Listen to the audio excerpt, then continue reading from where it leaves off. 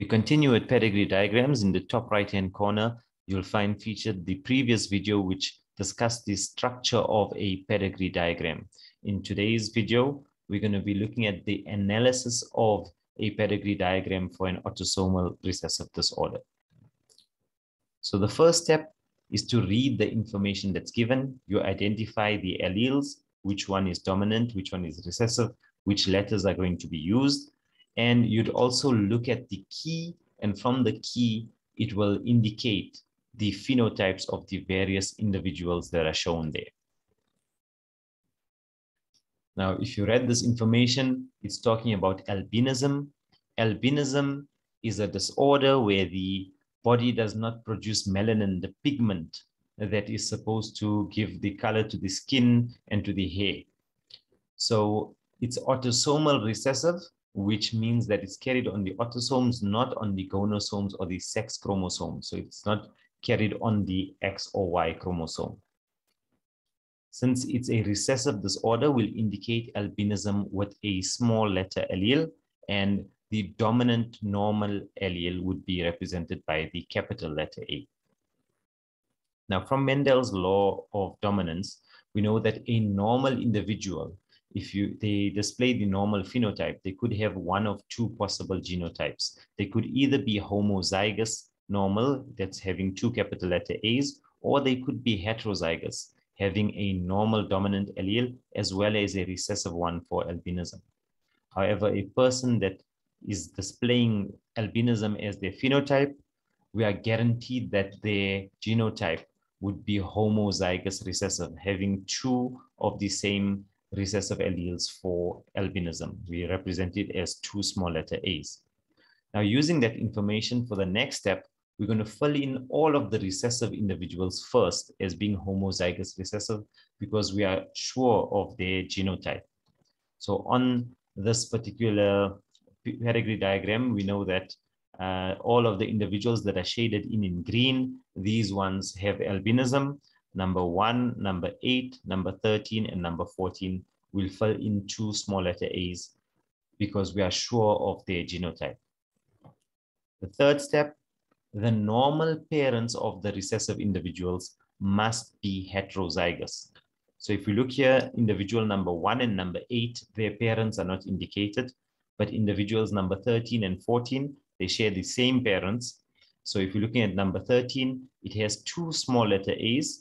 One of them would have come from the mother, number 8, and the other one had to come from the father, which is number 7.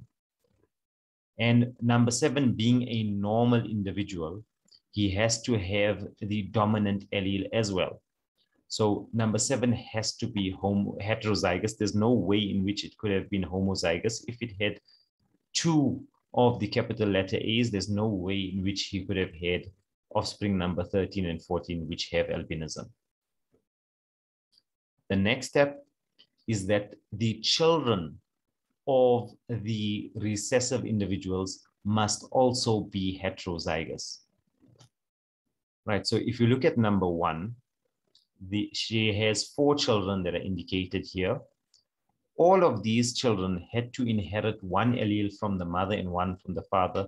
So all of them, number 4 has to get one of these alleles for albinism, number 5 also, number 6 also, number 7 we've already calculated the genotype for them.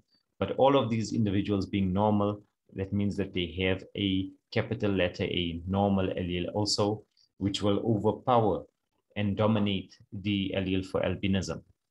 Then if you look at number 8, she has the offspring number 12. Number 12 also in a similar way had to inherit one allele from the father, which is normal, made it normal, and the other allele would have come from the mother, number 8, and this makes number 12 also heterozygous. So all of the offspring of a recessive individual that are having the dominant phenotype will always be heterozygous. Now, the remaining individuals in step 5, the remaining individuals could either be homozygous or heterozygous. So here we won't be sure, and if you asked about the genotype, you'd say that they are either homozygous dominant or heterozygous. So Either they have two capital letters or a capital and a small, an allele for normal and an allele for albinism, or two alleles for normal.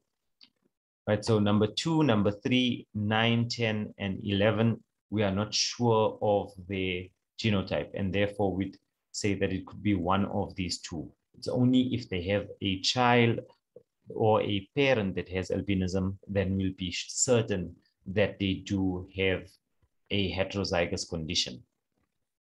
Now for number 2, for example, considering that all of the children have inherited a capital letter A from number 2, there's a greater chance that it would be homozygous, but it's not a guarantee because your sample size is quite small, but 4.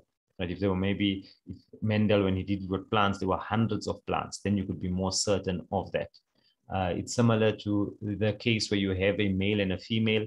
The percentage chance of male and female offspring would be 50% chance, but you do get incidents where a pair of parents get 4 sons, and if those 4 children are all sons, they've all inherited the Y from the father. Does not mean that the father has 2 Y chromosomes. No, it's just that each time that a child is born, there's again a 50-50 chance, and by luck or probability, it happened to be the case.